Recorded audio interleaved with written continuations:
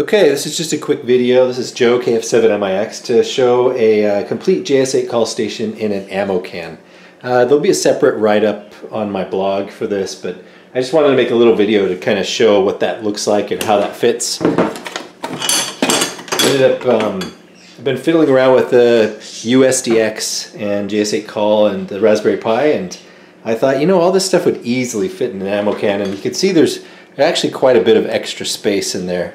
But let me show you what I was able to fit in this can. This is a standard steel ammo can. You know, the idea here is that, you know, you could keep some gear in here and have it be fairly protected against pretty much everything. So, all right, let me show you what's in here. The very first thing is we've got a couple antennas here on top. This is meant to be a complete station. So this is a Ham Geeks mini antenna. It's got the tuner and the antenna. Here's a whip. It's supposed to be multi-band. To be honest, I haven't played very much with this antenna. It is a compromise antenna, and from my minimal testing, it does not work well, but I thought, hey, I have it. If it's in here, something's better than nothing. Another antenna I got in here is, I can't remember the guy that I got it from, but there's a guy on eBay that sells these dipoles ready to go. So this is a 40-meter dipole, and the case that it comes in.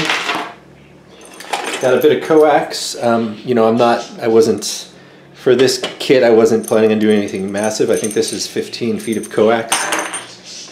And then here's just a little coax patch cable it's actually got BNC ends on it. You could put anything in here, but this is what I happen to have, and this is for connecting the tuner and the radio that are in here.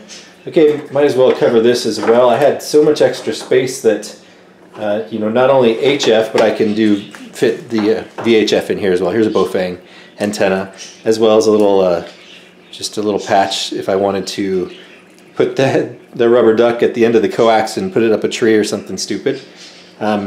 Anyway, got that ready for 2 meter as well, fit inside the ammo can.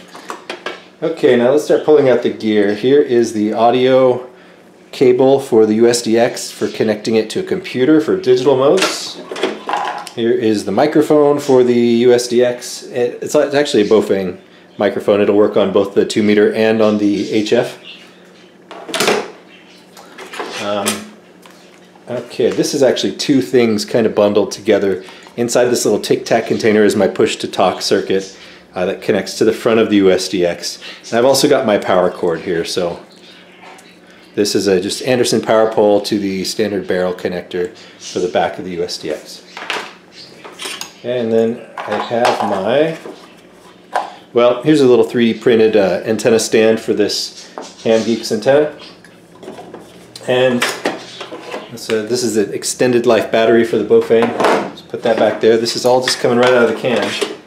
Also have a 4 amp hour battery and the connector for that. This is what I was powering the USDX with. That's one power source. There's a second power source in here as well. Second power source is this 25,000. They do milliamp hours in these 5 volt bricks, but this is a 2.5 amp hour 5 volt power supply, and this can be used. You can actually use this to power the USDX. With also in here is this adapter that converts the 5 volts to 12 volts for the USDX, and that's just a USB to a standard barrel connector. But I was using this to power the Raspberry Pi that's in here. Here's a Pi 3B with everything installed to run headless JS8Call. And so this power pack is for that primarily, but it's also got a solar panel. It's rechargeable. And actually, so with this power pack, you can power the Raspberry Pi, and you can power the USDX and the tuner, and you can recharge the tablet that I'm going to pull out of here in a second. So actually, you could, in theory, run indefinitely with this power pack and the built-in solar charger, although charging that thing is not necessarily fast. This is a spare battery pack that I was using to just put on the tuner because I didn't want my tuner going dead while my radio was still powered on.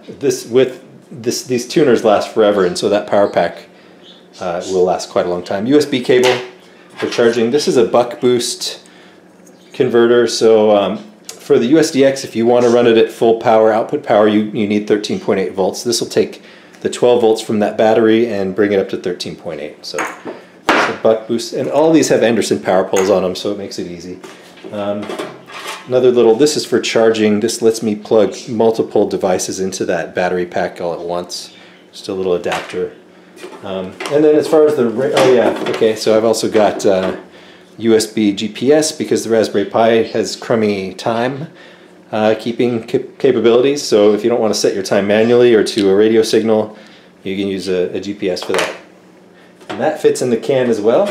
Okay, as far as the radio is concerned, obviously I've got the USDX white buttons version here. It's got some 3D printed stands on it and whatnot. But I've also got an ATU-10-0A tuner. These actually stack really well. So usually I'll just stack those and then you know, connect them with the patch cable. So let me just set that down there. So that's a radio and automatic tuner. The automatic tuner has a battery built in. My USDX does not have a battery built in, but both of those will run either off the 5-volt or off the 12-volt battery.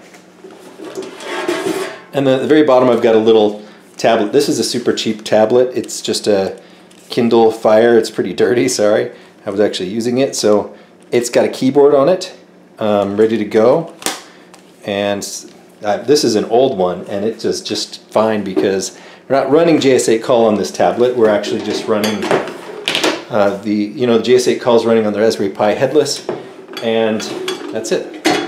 So with all this gear, I actually took this out to the park the other day, and with this collection of stuff that fits in the ammo can, you can run JS8Call all day long remotely. And the nice thing about this setup too, when I went to the park, and I'll include a picture in the blog post, is that you know, you set up your antenna wherever your antenna is easy to set up, and then with this short bit of coax, I did not need to get that coax all the way to where I was going to sit and operate. I had my radio and my gear and my antenna all there in the, basically in the bushes by the tree, and then I sat at a distance and connected remotely directly to the Raspberry Pi from the tablet.